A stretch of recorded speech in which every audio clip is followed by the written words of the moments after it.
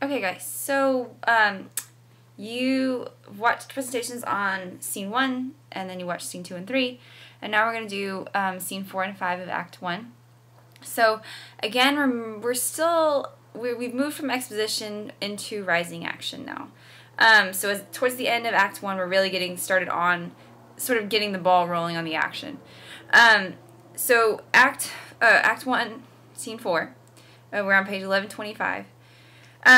We have Hamlet going out basically with Horatio and the rest of the guys to see the ghost. And as they're sitting there, he goes on this sort of discussion as they're waiting for the ghost to come around on page 1125. And he's talking about basically the nature of evil in man and whether men are born evil, or those who are, whether they're born evil or whether they become evil. And it seems to be that Hamlet believes that everyone is born sort of pure. And he says around line 25, he says that for some vicious mole of nature in them, these men, as in their birth, wherein they are not guilty. So they are innocent when they are born. All men are sort of, people are created in this pure and perfect image. But since nature cannot choose his origin by their overgrowth of some complexion, so something happens to them that sort of takes root and corrupts the purity of the person. So if you go to the next page, you'll see that he brings in this, we continually have this imagery of sort of corruption or twistedness or something changing. And Hamlet says on line 35, he says, "They shall in the general censure take corruption from that particular fault. The dram of evil doth all the noble substance often doubt to his own scandal." So basically he's saying that that evil is something that is put upon people. It's not something inherently within inside them. So it's very interesting as we see what happens to Hamlet throughout the text. So I want you guys to kind of keep that in mind. So Horatio says, "Look, here it comes," and he sees the ghost. And Hamlet has a moment where he's terrified of what he sees, and he says, "Lord, angels, ministers, defend us." And then he starts looking at it, and he says, "What shall I call in the visage of my father? So I shall call thee Hamlet. I think you look like Hamlet." He doesn't yet know that it really is his father. And he says, "Answer me." So he gets kind of upset. He says, "Answer me. What is it that cast thee up again? So what is it that had you come out of the ground? That thou, dead corpse, again in complete steel," so again in your armor, "revisits thus the glimpses of the moon, making night hideous, and we fools of nature so horridly to shake our disposition." So we're going to have this discussion of nature over and over and over again. And when I just talked about sort of the nature of man, we also have a dual meaning. So nature there, and we have symbolism of nature kind of throughout. So we have something good. We have light and dark, which is, a very classic symbol that you see. And then you saw in Act 1, the men who have experienced this terror, they get so excited when the sun comes over the hill, because it means dawn, it means light, it means safety from the supernatural which comes in the night. So here, Hamlet, if you'll notice, he sees the night as something sort of safe and beautiful. And he says that this creature, this apparition, is making the night, it's turning the night hideous. So just after this discussion of evil and turning something inherently good evil, we have this connection to turning the night evil. So it's really interesting that Hamlet sees the night not as the problem, he sees the supernatural as the problem, whereas the other men saw the night as the problem.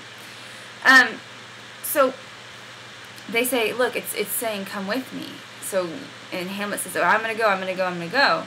And every one of them says, "No, don't," and they try to hold him back. And he says, "Get your hands off of me." And on top of page 1127, he says, "I'll make a ghost of him that lets me." So, and I'll make a ghost, I'll do away with anybody who tries to stop me. So he's Hamlet, and they kind of step back and say, okay. And he heads off with the ghost.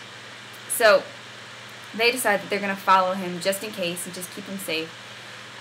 So Hamlet and the ghost kind of have an aside here, and they get to have their own interaction. And this is where we move into the rising action officially.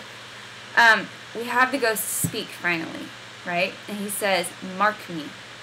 And so Hamlet says, I will pay attention to you.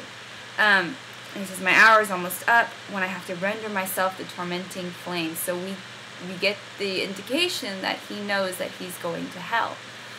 So if this is his father, we understand that his father is not an innocent soul. He has sins on him. And he says, "Pity not, but lend thy hearing to what I shall unfold." He says, "So art thou to revenge when thou shalt hear." So we know that the ghost's goal is to get revenge it's for Hamlet to get revenge on someone else.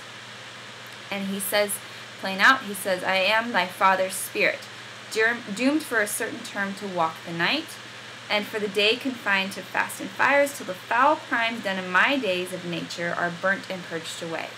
So we understand that he's in a type of purgatory. So it's not really a clear definition of sort of what we understand heaven, hell, purgatory to be. We kind of have this combined hell and purgatory, where in the day he is tortured, and at night he's condemned to walk the earth until his sins are purged. And part of that is going to be Hamlet taking revenge for him. So he says, "Revenge me for my foul and most unnatural murder." And Hamlet says, "Murder? What are you talking about?" He says, "Murder most foul," is a very famous line. But the most foul, strange, and unnatural. So I want you to keep those three words in mind. Most foul, strange, and unnatural. We're going to have this image, again, like I said, over and over again, of something pure being turned into something grotesque and foul and putrid and evil. So keep that image in mind as you watch Hamlet over the course of the play. So he says, "I want you to take revenge on somebody." And then the ghost has this soliloquy, not soliloquy, this little section on page 1128. He has a section on how Hamlet says, "Why me?" And he says, "Well, I find thee steadfast, and duller shouldst thou be than the fat weed." So this is, "Hamlet, listen to me. Sleeping in the orchard, a serpent stung me." So this is a metaphor, obviously, and it's a biblical allusion. We know what the serpent stands for. It stands for the devil. And he says, "The devil himself tricked me and stung me and took my life." And he has this very long piece where he talks about what he thought was heaven, what he thought was beauty, what he thought was purity, was really underneath evil. And he's talking about his wife. And he says, and thus, around line 75, he says, "And thus was I sleeping by my brother's hand of life, crown, and queen at once displayed." So we find out that his brother is the one who murdered him, and his mother knew about it. So we have Hamlet's got an existential crisis, for sure. So Hamlet, he says, "Remember me, revenge me," and he exits. And Hamlet says that, "Remember thee, of course I'm going to remember thee." He says, "Poor ghost, while memory holds a seat in this distracted globe, I will always remember you."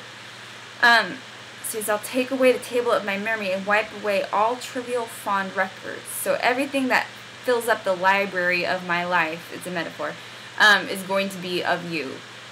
All the books and volumes of my brain, all the unmixed with base matter. So nothing else in my mind will exist but avenging you.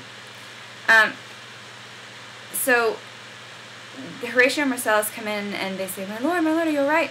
And basically he tells them, "Don't tell anybody what you saw here tonight." And they swear that they won't. And then you see sort of the ghostly apparition behind them, and everything Hamlet says, the ghost repeats. So on page 1130, he's saying, "Swear," and the ghost says, "Swear," and they swear.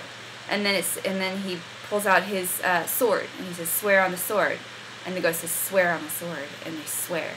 So it's this very weird, creepy echo that can happen from father to son, or son to father. Sorry, opposite way. So then Hamlet basically at this point decides that he's going to have to go back and he's going to have to do something. And you have to keep in mind the crisis that he's facing. If he goes back and rails against his uncle and his mother and says, "You murdered my father," no one's going to believe him. He also can't be an upstart against the king.